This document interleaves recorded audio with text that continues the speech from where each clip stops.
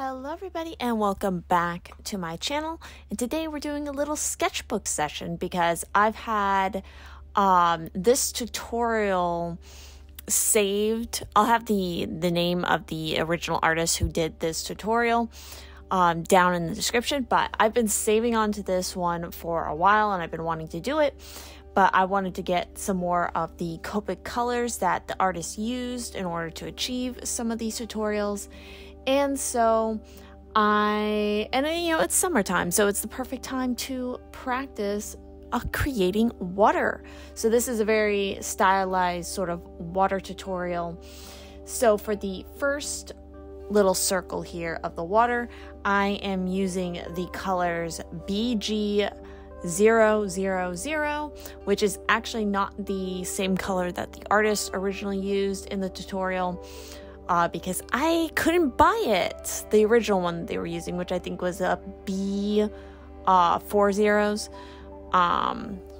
meaning B0000 kind of thing, because it was all sold out when I went to go and purchase some of the colors I was missing. But regardless, I ended up using BG000 instead for the lightest, then also used B02, B12, and B23. And as you can see, my approach to this kind of, because basically with the tutorial that I saved from this artist, it was just showing the colors that she used and the finished little kind of illustration of the water. So it's like I was kind of guessing and figuring out, okay, how would I go about trying to achieve this same look? So I started by, obviously, with Copics.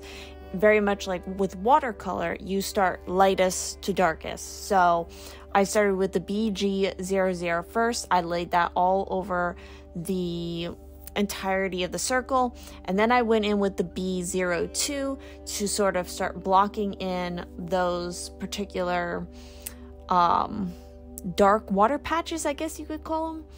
And then I jumped back to the BG00 to kind of add a little bit more effect on the top.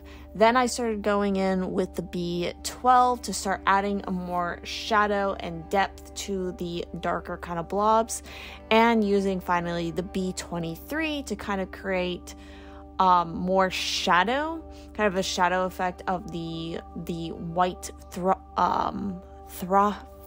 I can't say the word, frothy, there we go, that's the fucking word, parts of the water, to kind of create more of a idea of layers to the water. So I did that for the entirety, and then I did go in with a white gel pen to start adding more effects, and I actually started going over the circle with an additional sort of technique that I've seen people do to create some water effects, which was mainly kind of part of the same idea here. And that is, you create these little circles of a lighter color, or again, white in this case with the white gel pen, and then you kind of fill in the connecting areas of the bubbles to create, again, sort of that pattern effect, which in a way is what you're doing with the Copics as well, but I did it kind of all over with this first circle.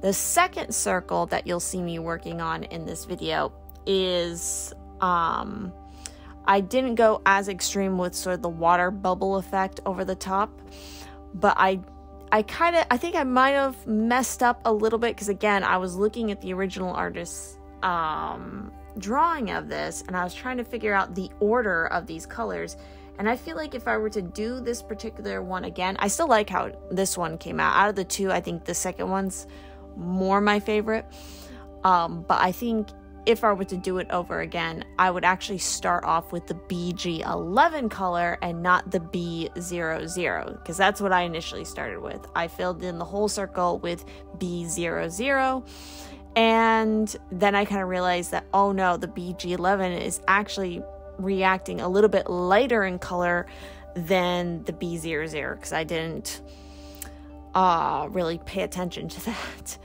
But regardless, I think it still came out all right. So obviously I used B00, BG11. I also used BG23 and BG49, but I didn't use the BG49 that much.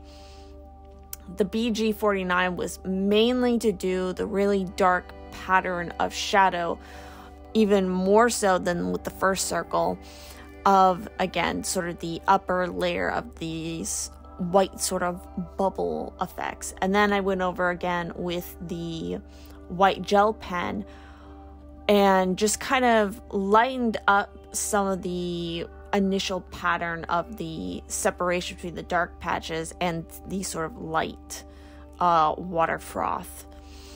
And I think it came out pretty well. So obviously, as you could see with when I initially showed my sketchbook page, this is a total of 8 different little color illustrations. So I only did the first 2 for this sketchbook session because just doing these 2 alone took me about an hour. I'll have the exact timestamp down in the description for the length of what this process took me in real time.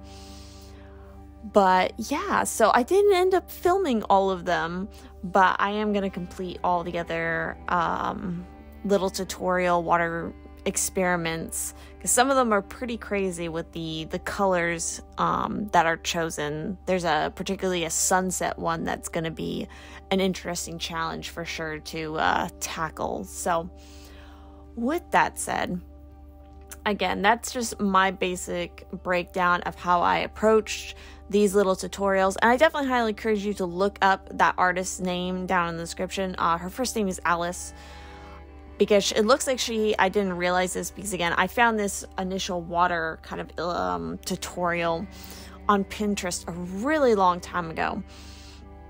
But I did not realize that this artist, Alice, had a ton of other like little Copic illustrations and tutorials like this. So definitely go and check her out, and I definitely will be, because I might want to play around with more of these.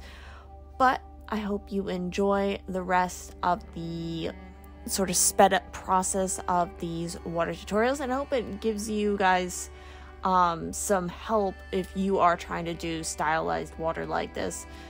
And if you want me to do sort of more in-depth real-time tutorials and stuff like that, definitely comment and let me know down in the comments, because that would definitely be a different interesting challenge for me to do. But I'm only going to really do real-time videos if there is a big interest in the real-time videos, because again, just these 2 alone took, I mean, one of these circles took me about 30 minutes, give or take a few extra minutes. So I'm a slow process person.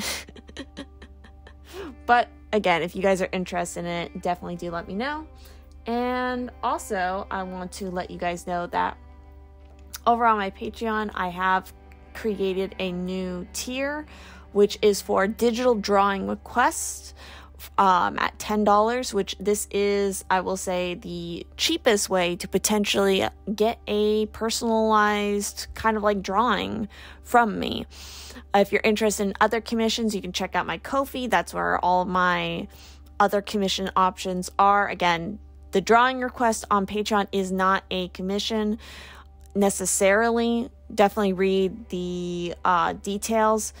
And those are, again, they're just requests. So if you want to request me to draw something for you and have that chance, definitely go and check out my Patreon. And if you're interested in just seeing early access to safe for work content, as well as mainly not safe for work, uncensored artwork, definitely you can find that all over on my Patreon. So with that said, I will actually stop my rambling here and see you guys in the next one.